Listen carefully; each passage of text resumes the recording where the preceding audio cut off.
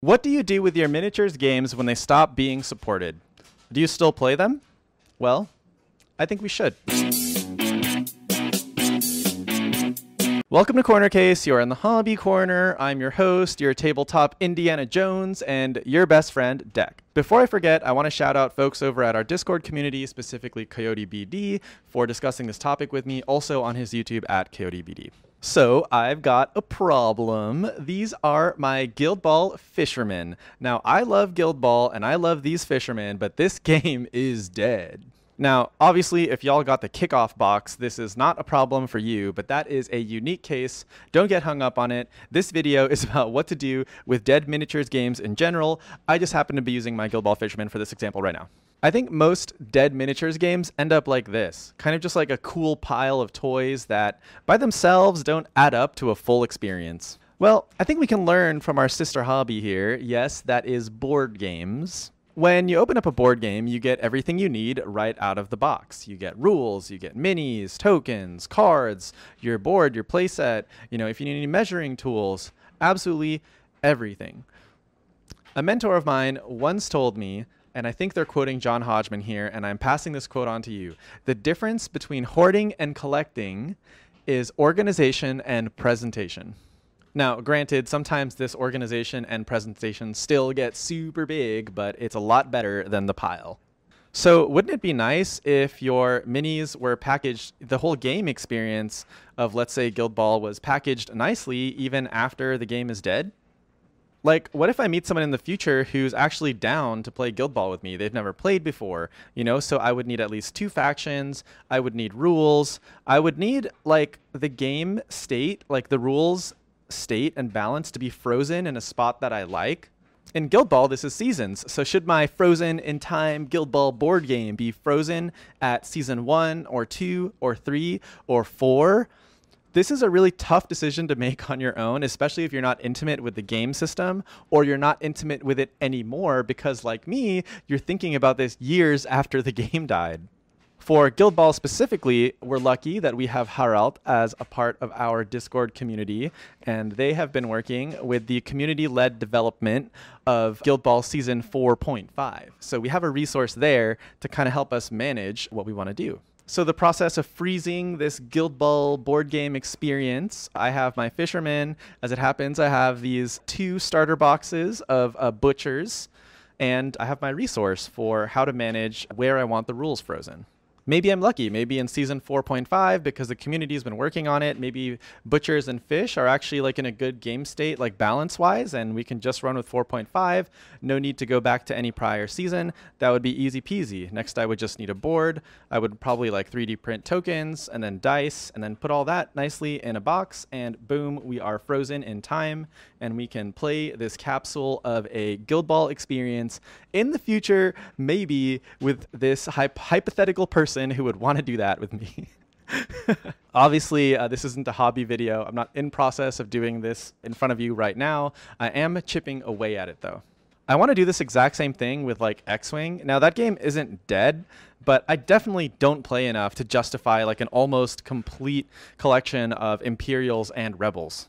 I think I would probably want to freeze X-Wing at like X-Wing 1.0 up to like maybe wave 5. Like wave 5 was like Decimator and like Dash Rendar. Soontir Fel was like still pretty decent, and then we just like wouldn't tell whoever wanted to play with us about TLTs if they've never played X-Wing before, So I think very quickly we start to realize that there can be a second life for these dead games.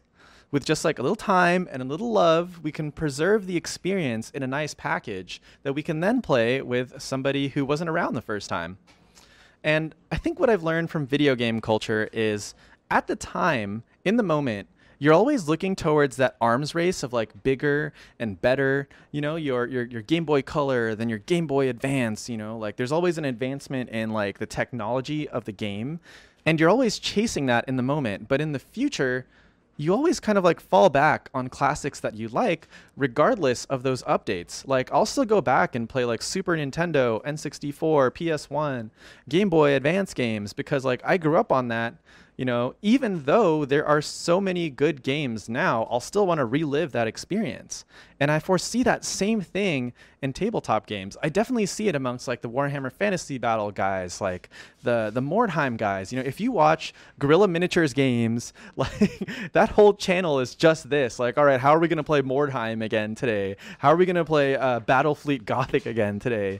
You know, so I think there is like a pretty big merit to preserving our games in a way that we can play with someone who wasn't around the first time. I think in the future we'll also potentially have less of this problem. And the reason I think that is I think Kickstarter is really starting to break the mold of what we expect a miniatures game is.